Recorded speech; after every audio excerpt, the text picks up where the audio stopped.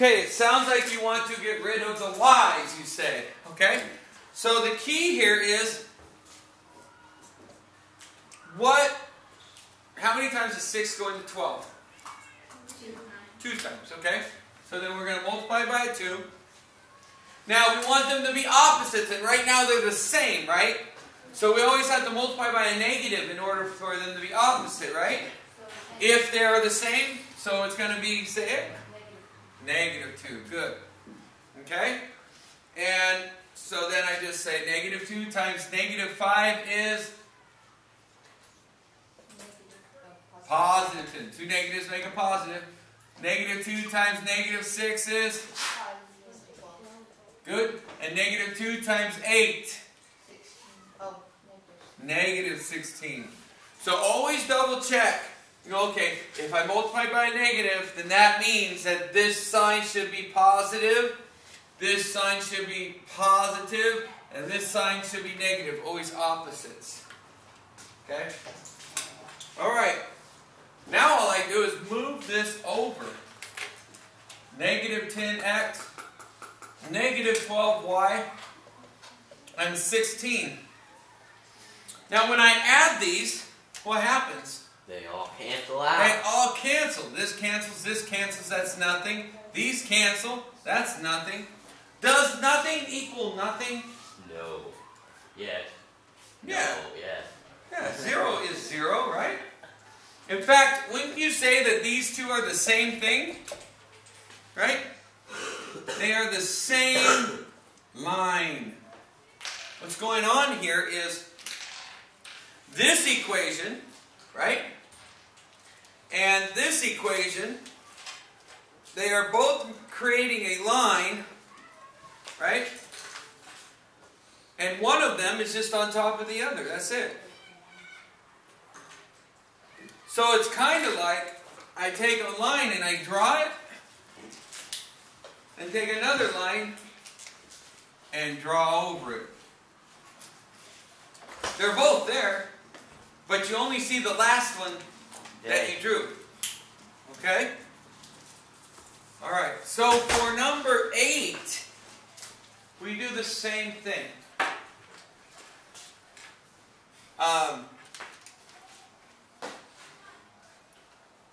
Are these the same? No. Are they opposites? No. Okay, well, can I make a 2 into a 5? No. Can I make a 3 into a 7? No. So now I have to think of numbers. So now, what I usually try to get rid of, if both of them are hard, I try to just get rid of the x's. Okay, just try to get, if both of them are just as equally hard, I try to get rid of the x's. Times it by 3. So, yeah, what I want to do is, I want to make 1x a number that the other x can be. So what does 2 and 5 both go into? 10. So how do I make a 5 into a 10? 2. By 2. How do I make a 2 into a 5? By 5, right? Alright, now, but they are the same, so I need to make one of them opposite. Does that make sense? Yes. Okay? So one of them has to be negative. Which one? Top or bottom? Bottom. Okay? Alright, so now 2 times -5 is -10. 2 times -7 is -14.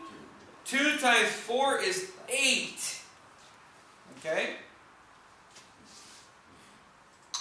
-5 times -2 is +10.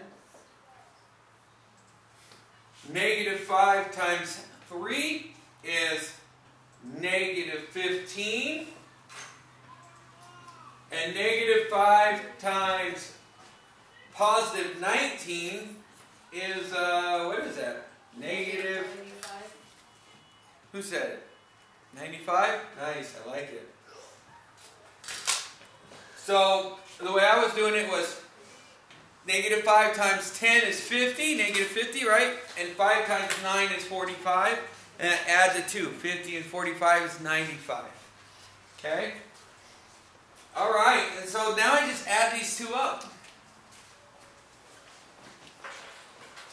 These cancel.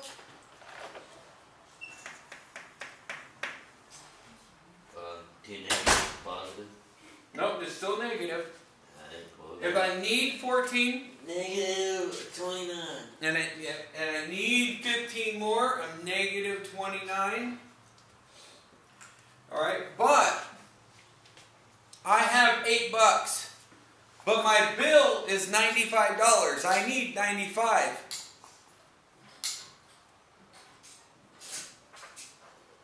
How much do I have, or how much do I need? I have $8, but my bill is 95. I need 95. How much do I have? Negative 87. Good. Good. Nice. Divide. All right. I'm hoping that 29 goes into 87. Why am I hoping that? No, 3. Because it will only work with no decimal. Yeah. And it's 3, and if we think about it, 30, right, goes into 93 times, and 87 is 3 away from 90. So 3 times 3 away. Okay?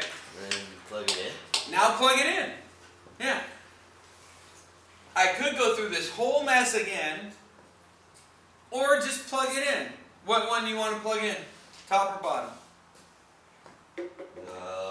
Is it a bottom? Bottom. Negative 2x plus 3 times 3 equals 19. Okay? What's 3 times 3? 9.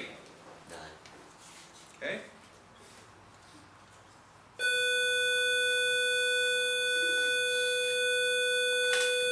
How do I solve for this? How do I start this?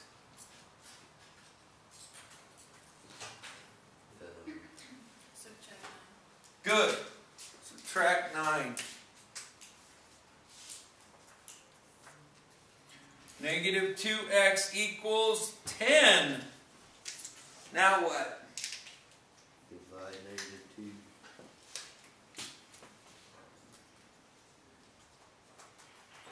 So x is equal to negative 5.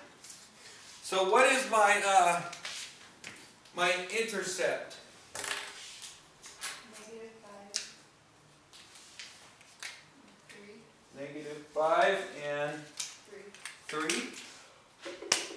Yeah!